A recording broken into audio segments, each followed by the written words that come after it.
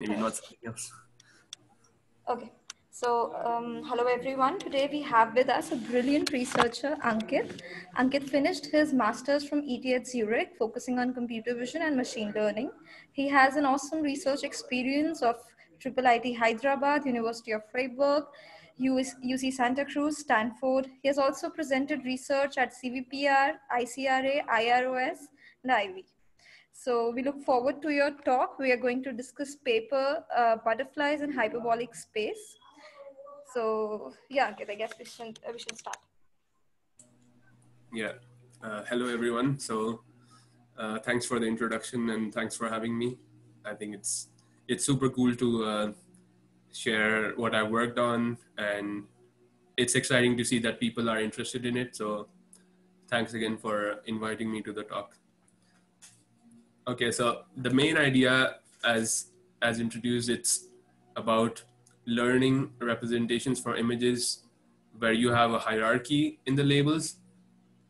And of course, I would come back to the title at a later moment where I say that the butterflies are in the hyperbolic space and what this exactly means. So you would have to be a bit patient for that to reveal itself, but bear with me and then we will come to that soon. And this work was done with Professor Andreas Krause, Anastasia, Octavian, and Dario. Yeah, and just, yeah, already introduced, but just to briefly summarize. So I was working before my master's. I was doing some research at IIIT Hyderabad, where I worked on LiDAR camera calibration, and then also some research experience at University of Freiburg in Germany, again working on robotics. That was actually my first proper research internship / work. And then of course I had the really cool opportunity to work at nuTonomy, now Emotional, in Singapore. And the best part of it was to have this experience to present work that I did in these projects at IICRA and IROS, the robotics conferences, IV, and of course CVPR. And yeah, I think before I started on this project that I'm presenting today, I was working or focusing mostly on autonomous driving research. Also at IIIT Hyderabad, that was kind of like the beginning, and then also at Freiburg, kind of in the similar direction. And then when I was at ETH, I was just a Formula student, but the driverless project at AMZ. And yeah, I think it was quite interesting. But then I realized that, yeah, I was wanting to do something different, and I thought maybe I should do the next project in something else. And this is exactly how this project, we decided that, okay, I would work on this, something away from, autonomous driving. And I have spent some time to contribute to the open source.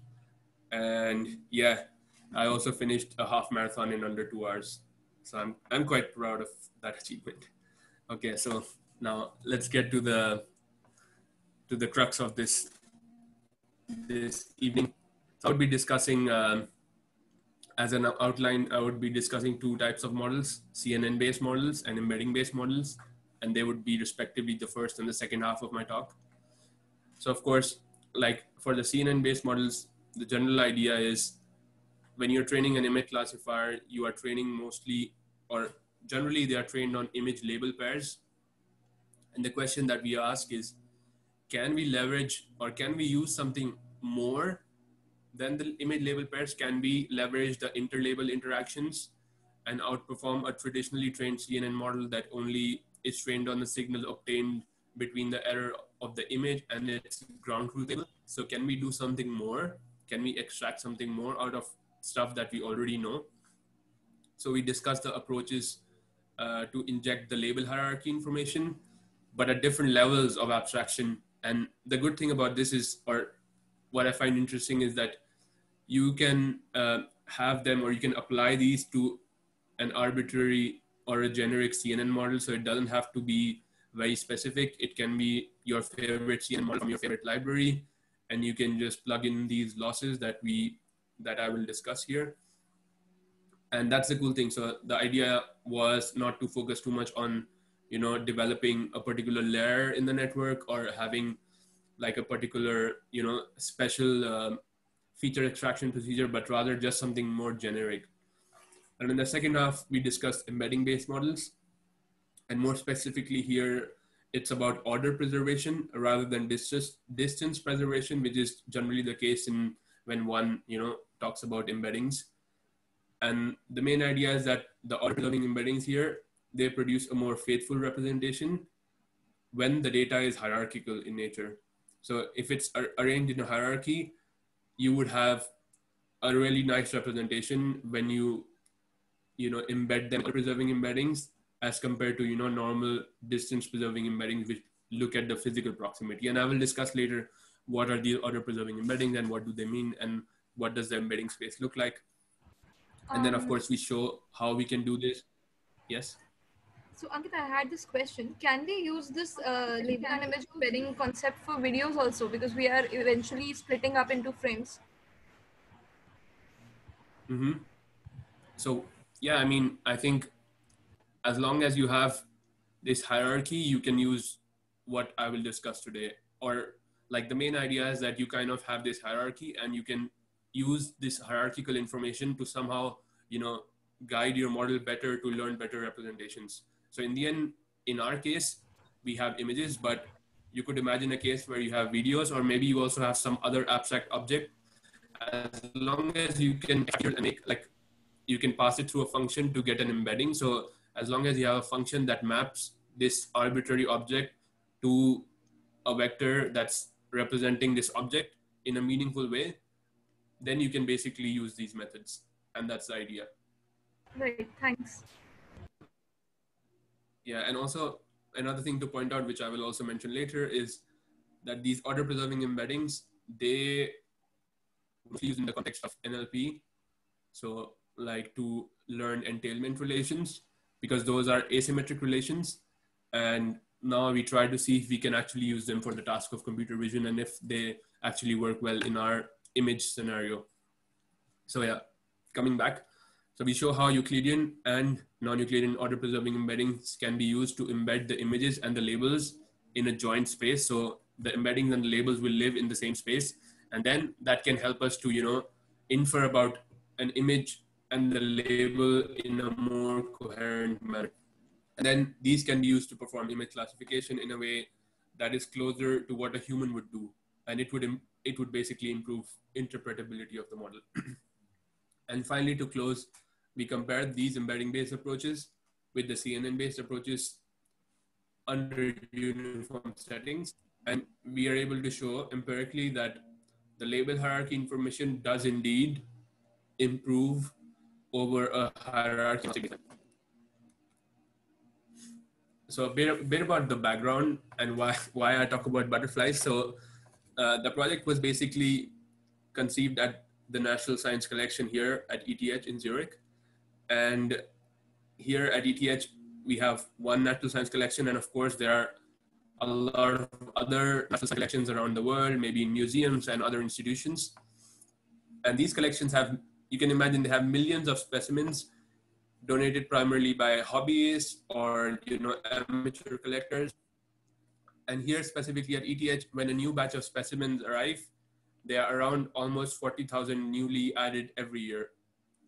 And the main way of proceeding with this is that they look at the specimens and they are then given to specialists who can help classify that, okay, this is the species of this particular butterfly, or if we have another specimen, this is the family or the subfamily and so on. But the main issue is that with time, the specialists are kind of, the number of people who know about these species are kind of reducing.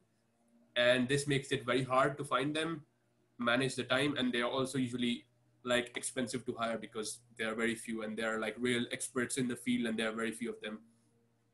So the idea was, we would like to create an automated way to pre-sort these images that save both time and money. So a bit about how this whole project was based around. We had around 50,000 images from the collection, but of course, like the collection has around more than 200,000 images. So we were just looking at a subset of these 50,000 images. of these butterflies, and they come with a 4-level label hierarchy. So every image is associated with 4 labels. So you have a family, which is like the top of the hierarchy. Then you have a subfamily, which is the next level. Then you have the, and finally at the bottom you have the species. So these are the 4 labels, like 4 levels of labels that are associated with every image. So you can see some samples from the data set here at the bottom. And throughout the presentation, I will be using these color coding here. So you have the cyan representing the family, the magenta representing the subfamily, the yellow representing the genus, and the black representing the species. So this is what it would look like if you would, just look at the label hierarchy itself. So there's no images when I visualize it. It's just a label hierarchy. And for clarity, I've omitted the last level of the label hierarchy because it becomes very cluttered. So I'm just showing the top 3 out of the 4 levels in the label hierarchy. And you can see that this is a taxonomy. So it's created by experts, and it not only contains semantic information, but also it might contain, more peculiar information about maybe the origin or the geography of a particular species, where they come from. And it can also contain like really interesting things, or they are named usually based on, okay, maybe this particular species, it eats a citrus plant, or that's the host of this species, or this particular species has wings that are scaly. And, that's how they create. You have to kind of see that there's more than just visual information here. And there is like another added dimension other than the visual information. And there's this part of this, semantic information that is hiding, or that is, somehow encoded in this taxonomy tree. Oops. Yeah. So here is another way of looking at this, the data, and this is basically number of samples we have a label. And you can see that in addition to the imbalance that we see here, so here you see, right, the degree of every node is very different. There's a lot of variance. There are some nodes that have like maybe 2 or 3 like outgoing or incoming nodes, but there are others that have like maybe 100, 200. So there's a huge imbalance in the way the tree is formed, but also in addition to that, there's also imbalance in the way the images are distributed across the labels. And this is very skewed. So you can see that, for all the 4 labels, for all the 4 levels and their labels, we have this, long tail distribution. And again, the idea is that we hypothesize that, using the hierarchy, we would be able to build in like a better representation learning mechanism in the models that we have. And hopefully we would like to improve performance, which in our case is, performance on the classification task. So coming to the motivation, again, as I mentioned before, very often in traditional classifiers, you are only using information about the image and the label pairs. So you have the image on which you extract features, and then you have label pairs as ground truth, and you use them to train a classifier. And our question, what we try to ask is there a way that we can exploit this hierarchy? And we try to explore and evaluate different methods of, passing this hierarchical information to the classifier, to the image classifier. For example, if you have images here, you have label pairs, and that's what we use traditionally. What we try to question is, if we know that these labels are actually arranged in the form of a hierarchy, or maybe, you can say in other words as a tree, and exploit or extract some information out of it. So it could be information about the levels in the hierarchy, or it could be, edge relations. And that is the basic idea, to, see different ways and different abstractions in which we can exploit this information. I would like to intervene in between. First thing, your voice is lagging a little bit. Mm-hmm. Like there's some issue on the internet connectivity, I guess. And okay. Second thing, when you're talking about the hierarchy thing, if I want to understand it in a very raw manner, can we try to group it like we are trying to classify between vegetables and fruits, and between fruits we have different kinds of fruits, and within vegetables we have different kinds of vegetable. So we are trying to establish a hierarchy between that sort of thing, right?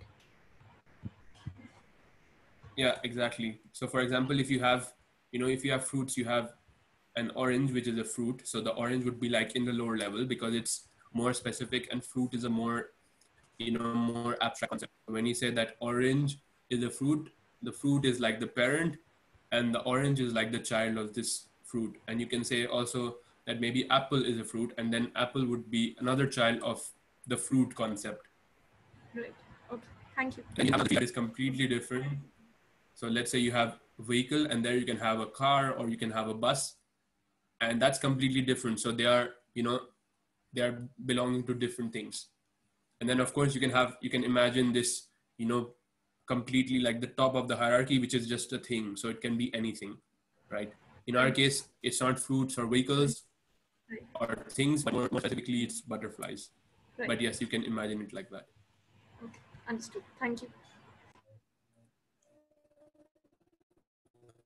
So as I mentioned here, you see that there's this imbalance, and we would somehow like to share information between the images from the unbalanced or like from the imbalanced data. And here you can take like a toy example. So let's say there's a bunch of images that have, or a bunch of labels that have very few images associated with them. So for example, here, maybe it's one of the images here or from here. So they have very little images for this particular label. And there are some other images that have, more images because maybe there are more specimens from them, maybe they are more commonly found, and so on and so forth, for various reasons that you can imagine. And you see that we would somehow like the model to share this information, and we try to use the hierarchy to kind of like ground the model into sharing the information between different labels. So we know that, of course, they are different labels. This one and this one here on the right are different. We know that they belong to the same family, or maybe they belong to the same subfamily, and we would like to exploit this information. And this would probably help us where we have this imbalanced data. And finally, there is this part in the motivation where we think that, we want to jointly infer the visual cues from the images, of course, and the semantics from the label hierarchy. And generally, if you think about it, again, it's a case where we are mostly focused on the visual, like the visual cues that we get from a CNN or whatever model that you like. And we kind of skip on, or we might miss the semantic cues. Here, for example, if you look at this montage here, you see that if you can imagine, the embeddings of the orange here and the clock here would be very similar because they have the same color and they look similar in terms of the shape. But of course, we as humans know that, okay, an orange and a clock are very different semantically, right? It's the same thing like what we were discussing before. They are semantically very different objects, and even though they look visually similar, they kind of are not. Like, they are semantically different. So of course the embeddings should not just rely on the visual cues, but also the semantics. Here again, if you look at the clock, which is like a counter example, they look very different, or they look different from each other, but in the end we know that they are very similar. So that's the basic idea, that you want to also include information that you can from this taxonomy on top of the visual cues that you get from the image, of course. So there has been some work that I would like to discuss before getting into the details of our method. And most of the embedding based models, especially the order preserving models, to learn more meaningful representations, they have been widely used for NLP. And the main idea of order preserving is to model asymmetric relations that can capture entailment relations, where an entailment relation is something which captures and is a concept. So for example, an orange is a fruit, so that is an entailment. Or if you say that a queen is a woman, so that is an entailment relation. Recently, works have also proposed to have these model parameters live in non-Euclidean geometry or live in non-Euclidean embedding spaces to improve performance. And finally, these images in our case, which are with the labels arranged as a tree in this hierarchy, which is a tree, in our case, we can extend this by adding images to the graph and learn asymmetric relations on top of this. And that's what we will show. And of course, there have been some embedding based models for images, but most of them have been used for tasks at the intersection of natural language processing and computer vision, or maybe if you have zero-shot learning, and also recently there was this hyperbolic image embeddings work that was trying to, learn non-Euclidean representations for images. And they were using it mostly for characters from different languages and trying to cluster them to see which languages have similar characters and so on. And finally, you have the more common type that we are used to or that we generally know about, which is CNN-based models for, image classification or things. And most of them, in at least when you have multiple labels for images, they are using a common CNN to extract the features or the backbone, and they use level-specific label prediction networks. So they would have like a common feature extraction, and then they have like, in our case, they would have 4 different CNNs that predict the label for each level, something like that. So our focus again is we try not to modify the CNN, rather have a more general set of methods that can be applied to, a more generic classifier and not very specific in terms of, a particular layer or something, but something that can be used more generally. So like I mentioned before, we can divide them into 2 categories that we discuss here. The first are the CNN-based methods. And in the second half, we would discuss the embedding-based methods. So first I'll come to the CNN-based methods. And the main idea here is we discuss about 5 of these. And the first one is like a baseline, which is hierarchy agnostic. So it doesn't really care about the hierarchy. And the idea here is with every method that I will show you, we kind of increase the amount of information that is available to the classifier or to the model about the label hierarchy. So for example, here, you can exploit the label hierarchy in different levels of abstraction. So you can use the number of levels that you have in the hierarchy as one thing. Then you can go a step further and say, okay, maybe we should also not just talk about the number of levels, but also how different concepts are connected to each other. So you could use the edge information. And finally, you could go even one step further and say, maybe I should not just look at, 2 different nodes and a connecting edge, but maybe I should just look at a whole subtree in this graph or in this hierarchy and try to exploit this or use that to, help my model learn better. So you see here, as we go, we will kind of include more information in different levels of abstraction. So before I go into the details of the ways we do it, just a quick experimental setup. So we use RGB images, and I would just denote F here, which is just a CNN that takes an image and it will output like a representation for it. And then we have like logits for all of these. And finally, of course, as before, every image is associated with 4 labels. So you have a family, you have a subfamily, you have a genus and species in that order of, becoming more and more specific, where the family is the most abstract and the species are the most specific part. And as a loss, generally, you compute cross entropy for each level unless specified. And we use precision recall and F1 score for each label. And because we are kind of functioning in this multi-label regime, we use average scores. So we use micro and macro average global scores. Just to give a quick, here you can see a macro. For example, you can also do it for all of them, but here I have macro precision. So macro precision would basically be calculated by just taking an average over all the precisions for the labels that you have. On the other hand, the micro precision would be calculated by, kind of agglomerating the elements of the metric and then calculating the metric. And that's the basic difference. It's just a small detail, but yeah, just like to point out.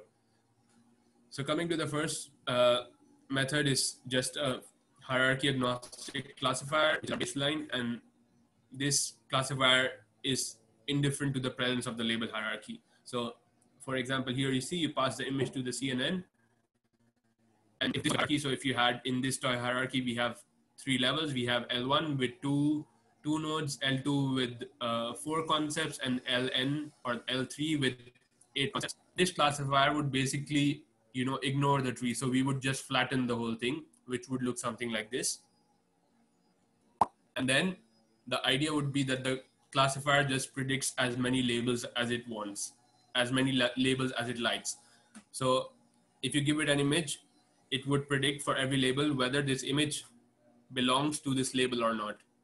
And it can predict as many labels as it wants. So this is like hierarchy agnostic. It does not look at the hierarchy. It just ignores the hierarchy. It just flattens it and doesn't care about how things are connected and what is where. And of course, this is the most naive way to do it, and exactly why this is our baseline. Then the first thing that would come to one mind is, can we exploit, what is the first thing that we can exploit? And here we see that since we know that, our hierarchy has exactly 4 levels, we can exploit this. So we can exploit the fact that we have exactly n levels in our hierarchy. And instead of letting the network or the model predict as many labels as it wants, we let it predict a label for every level. So basically, you have 3 levels here. You would take the max of this one. You would take the argmax of the second level. You would take max over the last level, and you would have 3 labels. Then you can say, oh, but what about, using some more information, not just the number of levels in the label hierarchy, but maybe also some subtree relations about it. So this has a similar structure as the previous one. But in addition to this, we hypothesize that upper levels are predicted more accurately than the lower levels. And we also later, as I will show you, we also observe it to be true empirically. And the main intuition behind this, or the main idea, is that because in the upper levels, we have fewer labels, and each of these labels has a lot of images as compared to the lower levels, we hypothesize that the upper levels will perform better. And of course, as empirically shown, they do. And then what we do is we mask the implausible nodes before making the prediction for the downstream level. So for example, if you look at this model here, let's say we gave it an image and predicted this as the family label for the image.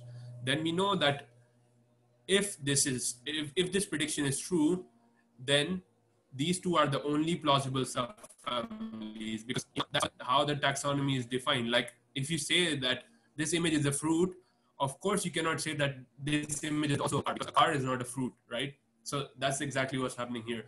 You would like to mask everything that's implausible given the prediction in the upper level. And that's how you go downstream. So once you predict this blue node here, which is shown here, you are only looking at the labels that are the children that are plausible given that this prediction is correct. And then you say, okay, you predict this one. Then when you go downstream, you only pick the ones that are the children of the one that you predicted, because all the others are implausible. And this is the idea. So here we kind of exploit like this subtree relation. Only plausible nodes are kept, and the implausible nodes or implausible labels are just, masked out. And then we have this other method where we can look at it, but in a different way. So in the previous one, you can kind of imagine it as going from, like trickling from the top, going down to the bottom. And in the next one, you imagine it starting from the bottom and going all the way up. So it's like a top-down versus a bottom-up approach. And here you see it's a bottom-up. Here, instead of predicting logits for every level, we just predict a probability distribution over the final level. And then to get the probability of the upper level, we can just sum up the probability of the children. So if you have a node here, the probability of this node or this label, you would just sum up the probabilities of the children and you would get the probability of this label. And you can do this for all the labels and you would have a valid probability distribution upper level. And why is that? Well, that is because the probability distribution on the leaves was valid probability. If you sum it up, you are marginalizing and it would still be a valid probability distribution. So this is like another way of thinking the previous one, where we go from the top to bottom, and here you go from the bottom to the top.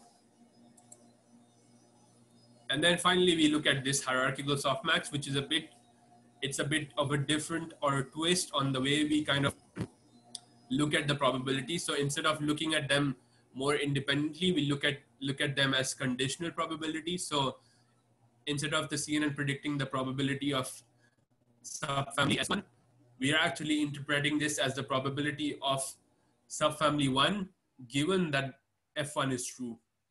So this is like a conditional probability. So it's the probability of the ith child given the parent is true.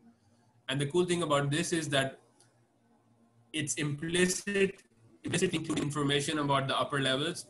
and you only need to compute the loss over the leaves. And I think it's quite interesting take on how we can incorporate the hierarchical information. So for all the CNN methods, we look at how actually, like once we have these, how do they perform against each other? So we just look at the experiments, and I'm just showing like the major part of it. Of course, you can look at the related material to see more details, but here you see that we empirically see that that exploiting the label hierarchy information yields better performance. So if you look at the baseline here and you compare it to all the other that kind of exploit the hierarchy in different ways, they're always outperforming this hierarchy agnostic classifier. You also see the level-wise performance for the best performing model at the bottom here. And here you can see that there is high performance in the upper levels, as we hypothesized before, which is good. And this is already quite nice if you are a natural science collection or a museum, because if you need to identify or segregate or classify these butterflies, they are usually hiring experts for every family. And if the performance of the upper levels or the family level is quite good, then you can already pre-sort it, and then this whole task can be expedited and made faster and more economical. So you can already see that even if you were to only trust like the upper level predictions, they are already quite good, and they already give they already do a pre-sorting for you, so making your task easier, the task that we are trying to solve for the natural science collections here. So that was the first part. And in the second part now, oops.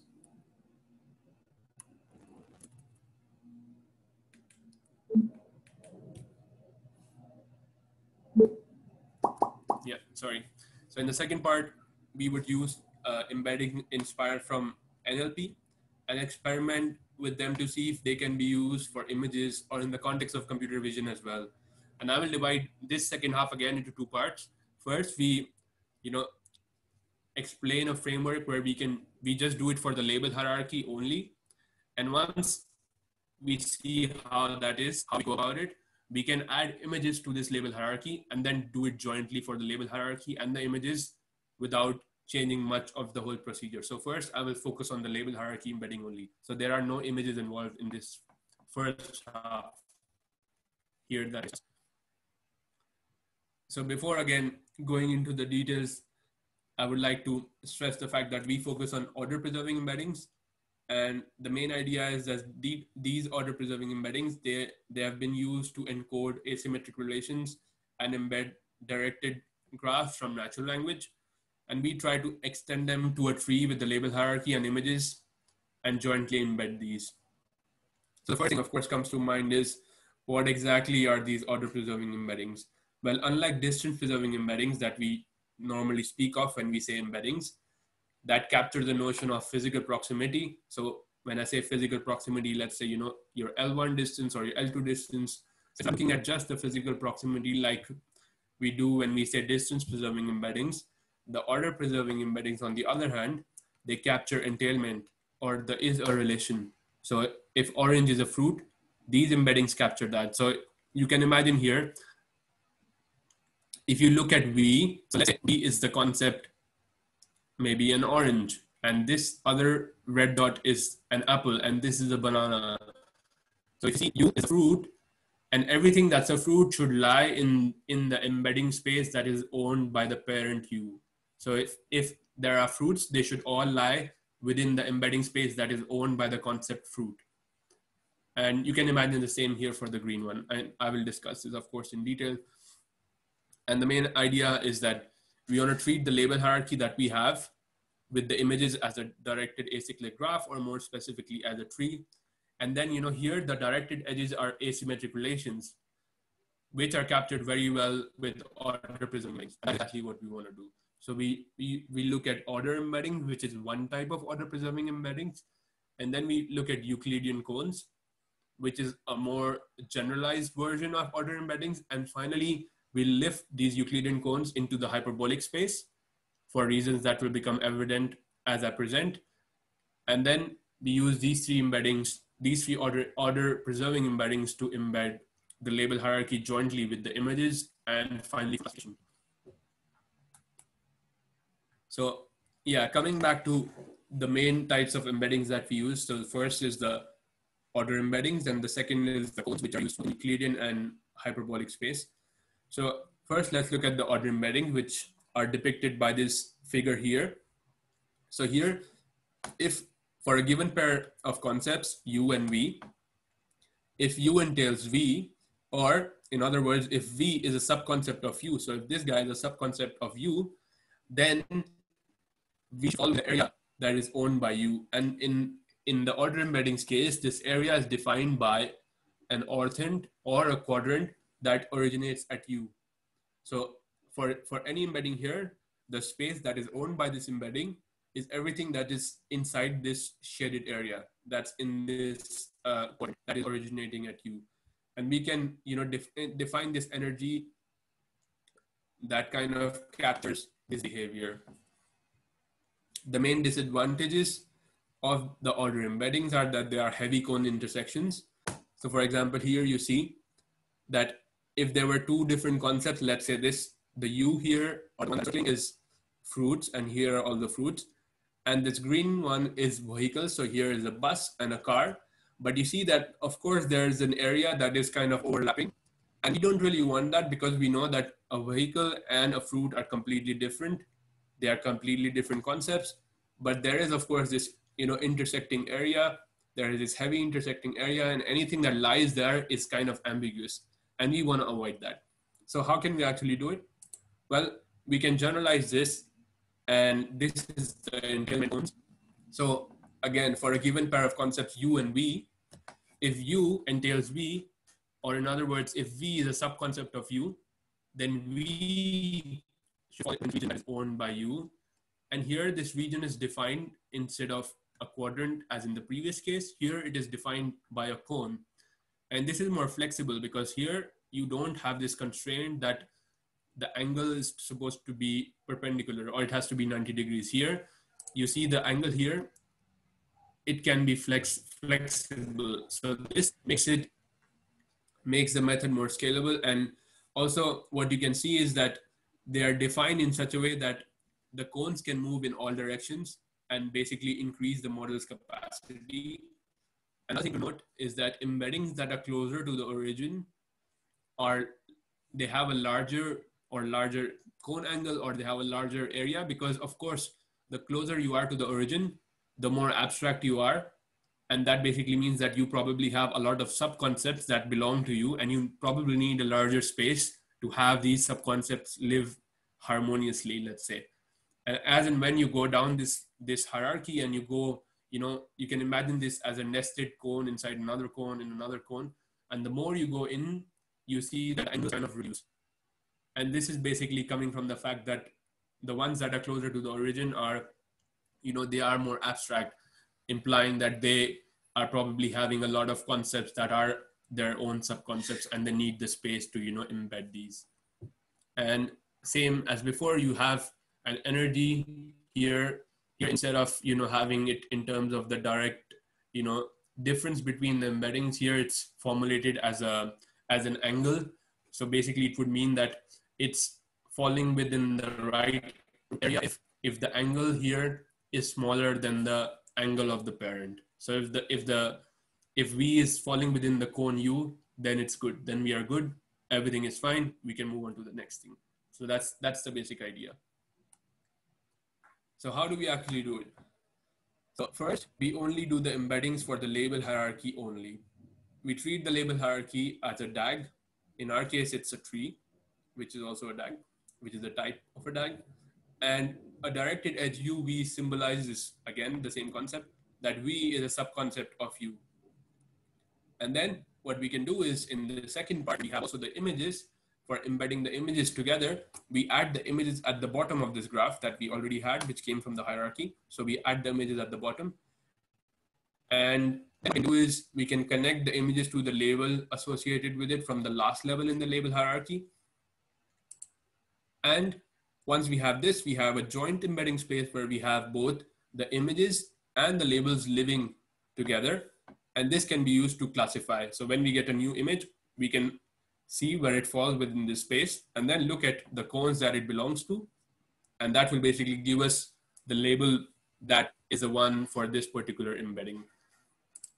Important thing to note here is that the images are as the leaves in this tree because the upper nodes are more abstract.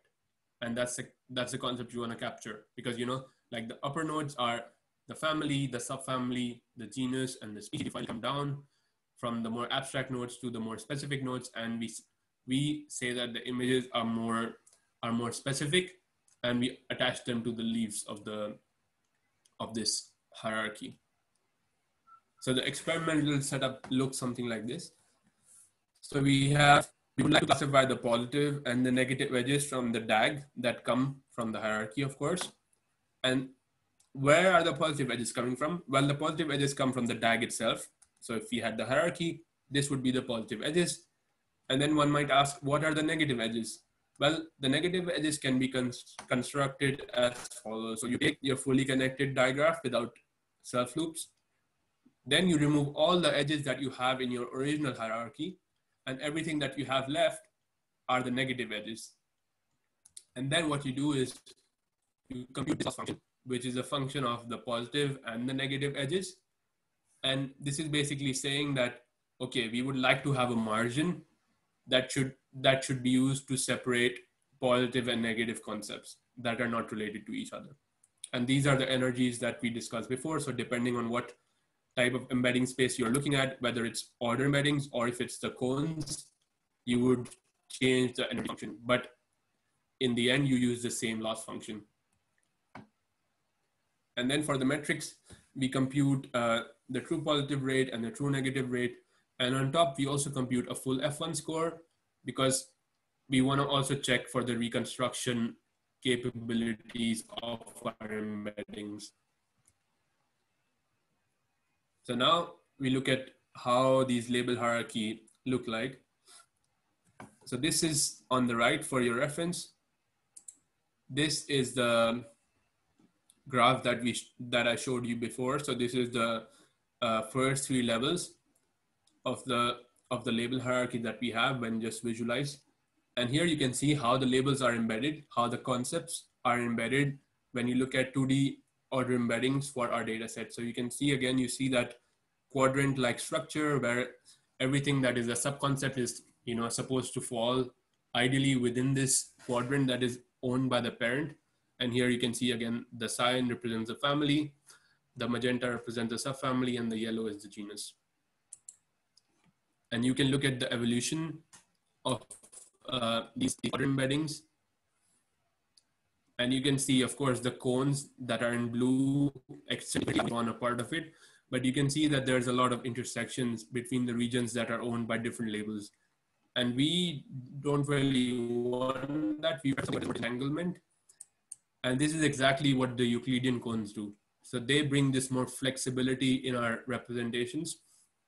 And here you can see it's kind of not having the constraint of, you know, having this orthogonality, and you don't really need a full quadrant. Based on how much space is required by an embedding, the angle of the cone can expand or contract. And this is exactly what's happening here. So you can see that we have a really nice disentanglement and everything is kind of separate. So if you look at the evolution of these, the label embeddings, you see that quickly the cones are able to disentangle quickly with negligible intersections, making them more space efficient and also the representations more meaningful.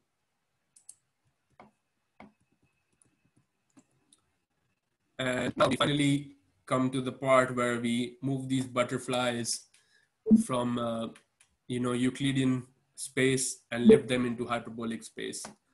So this is what a hyperbolic space, it's visualized in multiple ways. There were also some artists that visualized it like this. So you can kind of imagine that what we would do is now, instead of the model parameters living in Euclidean space, we would like to move them so that they live in this hyperbolic space. And this would basically like to take advantage of the hyperbolic geometry. Now, of course, the first question that one would have is like, why do you want to go to this hyperbolic geometry? Why are we not happy with, working in Euclidean geometry?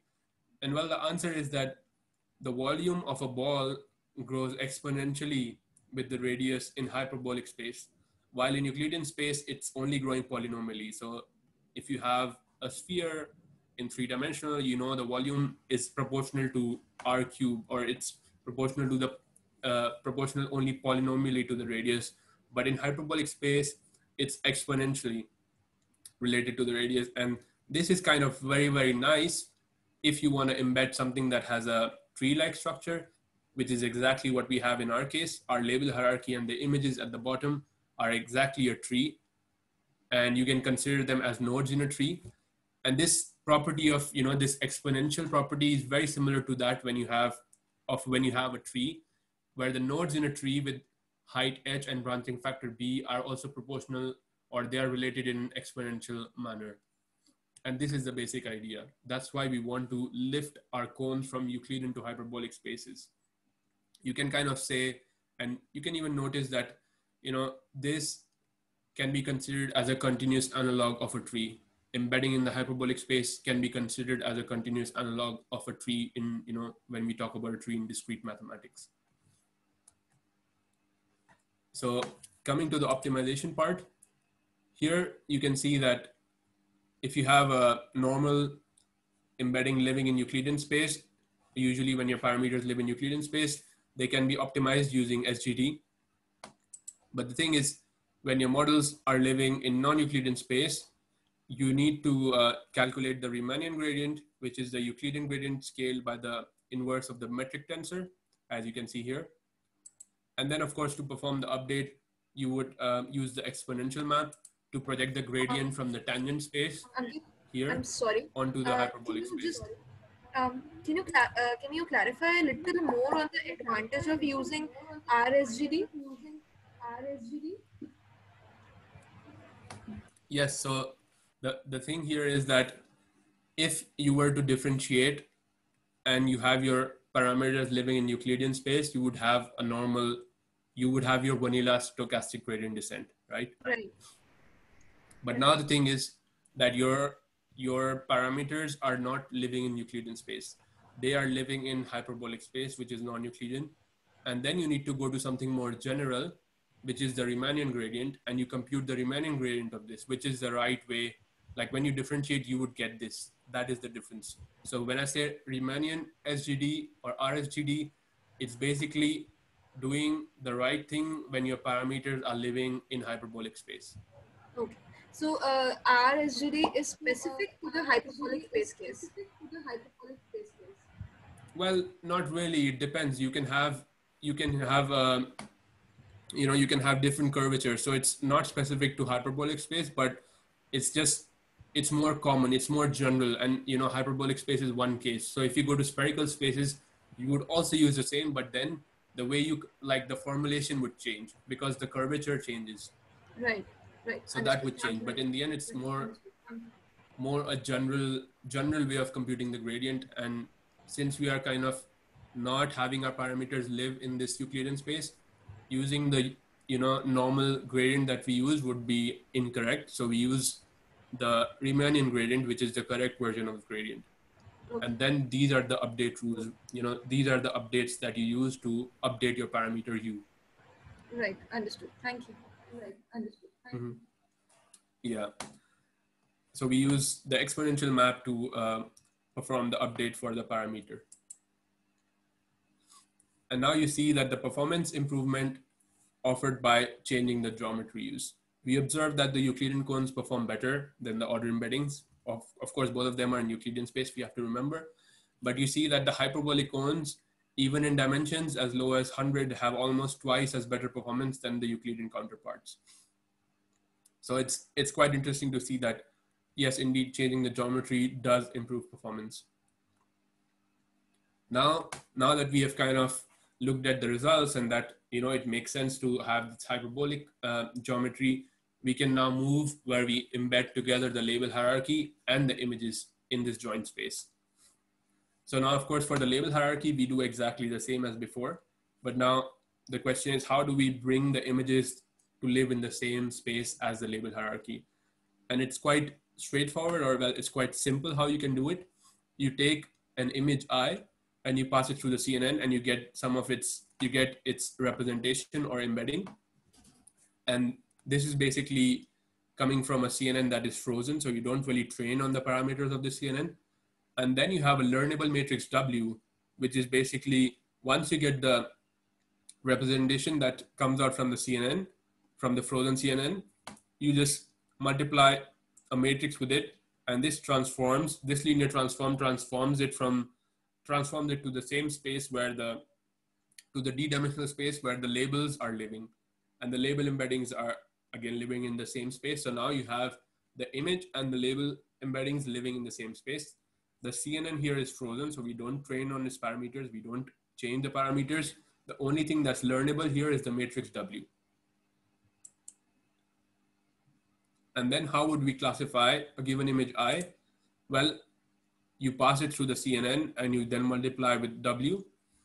And then of course, for every label that you have in a particular level, you take the one that minimizes the energy. So you return the label with the least violating energy. So let's say if you have an image of an orange and you pass it through the CNN, you would get the energy of the orange, of the image with the label orange. You would have the energy of the image with the label banana. You would have the energy of the image with the label car, and you take the one that is the least, the one with the least energy, you take that label. And that's how you classify the particular image I.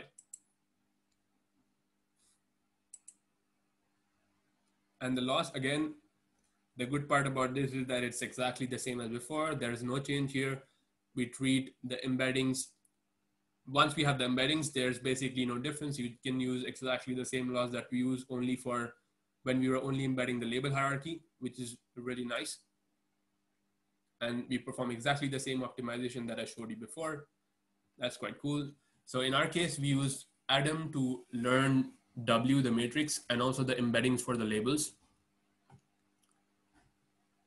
In reality, well, this is not that straightforward. The optimization was quite challenging in the fact that you don't not only have like a highly non-convex landscape, but also in this case, it's highly non-Euclidean. Then also the fact that, you have objects of two different types. So you have images and labels or concepts. It becomes a bit more compounded, the problem. We were using the RSGD or the Riemannian SGD optimizer, which is accurate, but it's quite slow to converge. And we also tried a combination of the Adam and the RSGD together, but it was hard to manage it. And in the end, what we realized was if we use the Adam, which is a superior optimizer compared to the SGD generally, we were okay with using the Adam where we were using an approximation. And we were still fine with it because Adam was just a better optimizer compared to normal SGD. So this is what the space looks like in 2D when you visualize the hierarchy with the images. So here you have the family, the subfamily, and it kind of spaces out, and you see the genus here in yellow. Then you have here the species, and all the images are on the periphery, which form like the radius of the circle kind of. They're accumulating at the periphery, and this is what the embedding space jointly for the images and the label hierarchy look like. And now we can look at the empirical performance. So on the right, we show the graph reconstruction task, which is basically for the label hierarchy. But what we really care about is, or most importantly, we care about is the image classification, which is inside this blue rectangle. So you can see again that the hyperbolic cones outperform the Euclidean cones. And the key result here is that since it's the same metric and calculated in the same way, this performance, which we generated from embedding-based models, they can be directly compared with CNN-based image classifiers that we introduced in the first half. So now if we look at the combined, like the mother of all tables, you see here that every model, whether it's CNN or an embedding-based model, is able to outperform the hierarchy agnostic baseline, which is the first one here, which basically does not consider or basically ignores the hierarchy information. The most interesting part is that even though the embeddings, which are inspired from natural language and have only a matrix that is learnable here, the matrix W that I showed you before, they are able to offer really good competition to CNN-based models. And the main thing, again, they also outperform the hierarchy agnostic baseline, even without using, the traditional classification style laws. So to conclude, we exploit, or we show how to exploit the label hierarchy knowledge. And in our case, we see that it's always a good idea and results in improved performance. We do this both for CNN-based and order embeddings living in Euclidean and non-Euclidean space. Of course, order preserving embeddings mostly being used in the context of NLP. They really show a great promise for computer vision when your data is lying in this hierarchical form. And finally, we provide a reasonable model that can be used by natural science collections, or in our case, the entomological collection at ETH. They are also now developing actively an app based on one of the models that I showed you today, and it's almost ready to be deployed, and it would be available to download by people who are hobbyists and who are collecting these specimens, for as a part of their hobby, or also people who are more experts. More specifically, if it's a collection and they want to expedite this process, they can use the app to kind of get really good, really accurate labels for at least the upper levels. Of course, it also gives the labels for the lower levels, but it's kind of it's supposed to be taken with a pinch of salt because they might not be that correct. But at least for the upper levels, you have really good accuracy, and I think that's really cool. It's really cool to see how within almost like less than 12 months, you go from having a problem, and then you kind of look at all the information that they have at the collection. You take all the images, curate them together, make like a kind of a data set out of it, then start to work on these models in the form of like research, and try something that's not directly used in the context of computer vision. And then you just see more and you learn more, and then once you're done with your research problem, it's not the end of the it's not the end of the story. They're also trying to deploy it, so it's also being deployed and being used to actually have a more have a wider impact than just being a research problem also being deployed. I think it's quite interesting. Right. Yeah, so That was right. Yeah, just gonna finish with future directions. So yeah, the embeddings, here you can also use them where you want to jointly infer about visual features and semantics, such as scene graph generation, or visual question answering, where object detectors, image classifiers, and also natural language models are used in conjunction and used together. We believe that providing semantic context with the help of the label hierarchy should improve the performance of these models. Another area of promising research could be optimizing in non-Euclidean space.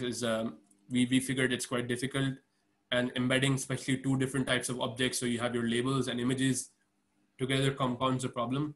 It would be interesting to see what kind of optimizer are better suited, and if they need to be mathematically more accurate or just better at optimizing in highly non-convex landscapes. Another thing is, one could imagine studying the trade-off between returning more abstract but correct labels than returning all the possible labels. Like if you have 4 levels, returning all the labels for all the levels, but being having some incorrect labels in that returned value. And then the model's complexity to map the images from the representation learned by the CNN to the embedding space is another thing that could make these methods really interesting. So yeah, that would be it from my side. Some nice illustrations for you. So these are the hyperbolic cones projected in 2D. And yeah, that would be it from my side. Right. So I had I'm open for question which questions, actually of course. Yeah.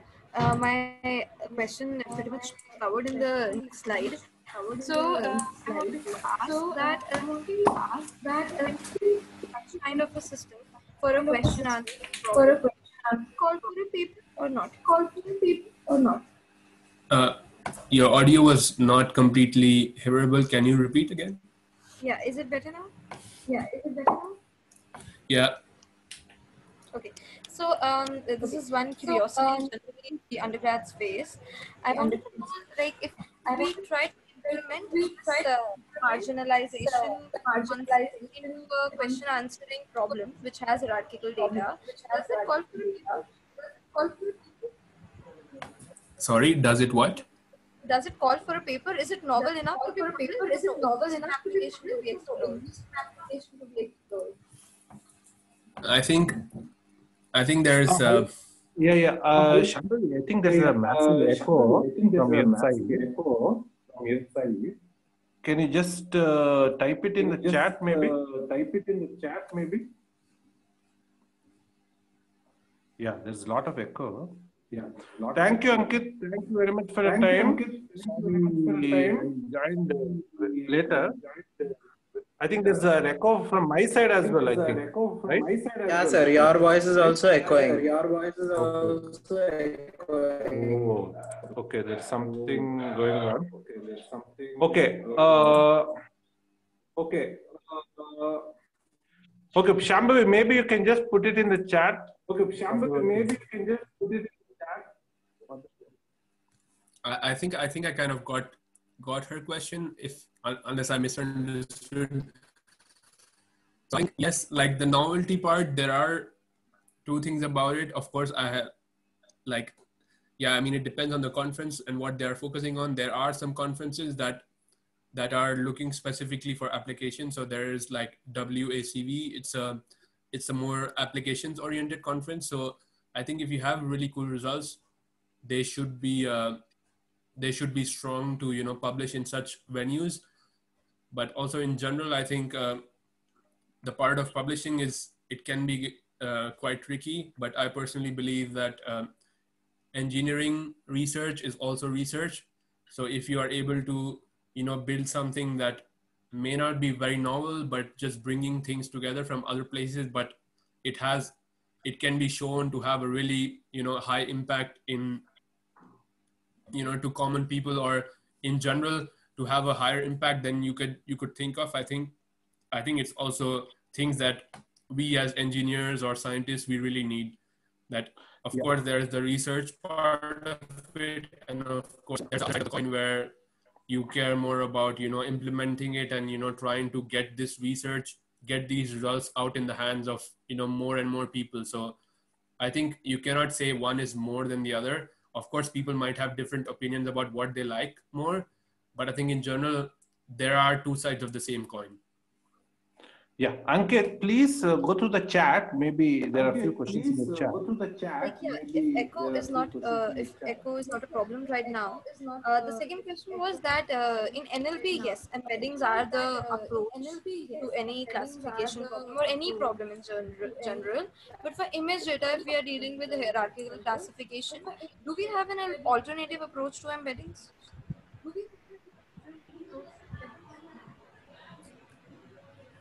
Well, if you have hierarchy, I think more recently, or well, at least for me, I have starting to see like the graph neural networks being used a lot when you have this, interaction between different things. And I think it could also be interesting to see if you can apply like a graph neural network where you have a hierarchy, because of course in the hierarchy you might have directional edges, and you could I could imagine using something like a graph neural network to try out and see if they help when you have the hierarchy, other than what I showed you here and other things that are available online. Graph neural networks should definitely be tried. Coming again to the edges you mentioned, in page number 6 of the paper, why were edges split as validation 5% and test 5%? Yeah, so the thing is that when you're performing like when you're trying to learn, you would like to also classify whether edges are being, you don't want to overfit to it. You want to have it more general. So you would divide the edges into your normal train set as you would do for any data. So you would divide it into your, train, validation, and test set. And the main idea is that you don't want to like have everything together because you want to measure performance, right? And we know that the edges are kind of related. So if you know that, one edge per concept, like for example, if you know it's an orange, the orange is also a fruit, right? And you know that a fruit is, it's a thing, let's say. So you can kind of have this transitive relation that you can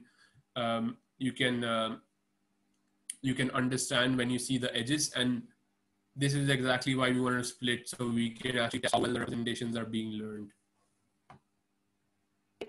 There's one more question from Rahul in the audience. Rahul, you can unmute yourself and ask the question. I guess there is an echo issue still. So Is it okay? Right. Go ahead. In this paper, you are mentioning about the hierarchy level classification, right? Can you please specify the effectiveness in a single level, like binary types of classification, where we have area of interest and background? Or there are any kind of okay. Yeah. No, Okay. I just wanted to clarify. So do you mean that there are only two labels that you have? Or when you say two, you mean there are two levels? No. Only two labels, like foreground and background. Only two labels, like foreground and background. It's what we have as an effectiveness. Yeah, in terms, I mean, as an effectiveness in terms. Yeah, no, I think there's of course one way to look at it when you have naturally occurring hierarchy. So in our case, it was a naturally occurring hierarchy. The taxonomy tree is a hierarchy, and we had labels exactly coming from this taxonomy tree. So it made sense to have this hierarchical method. On the other hand, it might not make very much sense where there is no hierarchy. So if you have, let's say if you're trying to segment the image, I'd say that maybe I do not see a direct hierarchy that is like, a foreground and a background. I don't see hierarchy in that sense. I just see it as a more, a simple, like not complicated. At least that's what I think. Like I don't see a hierarchy. In my intuition, I don't see a hierarchy. So I would not try to, add a hierarchy just for the sake of it. So I would treat it more as a binary classification problem, as you rightly said. Like in terms of embedding, is there any way? Or is it like okay to deal with the band? You would like to use that? Or is it like okay to deal with the band? Ankit, maybe can you just mute yourself? I think yes. When he asked the question, I think because of this. Yeah. Now go ahead, Rahul. Yeah, I mean, in terms of embedding, like there are certain advantages of each method, right?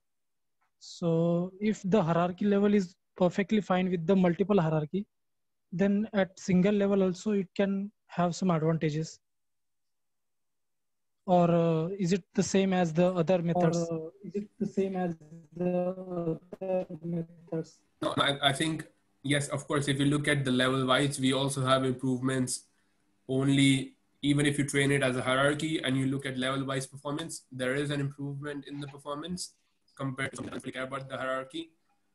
But in our case, what I mean is that in our case, we had a hierarchy that was, it was naturally evident. It came out of the data. But what I'm trying to say is that if you try to force a hierarchy, maybe you will not get the same results. That's what I mean.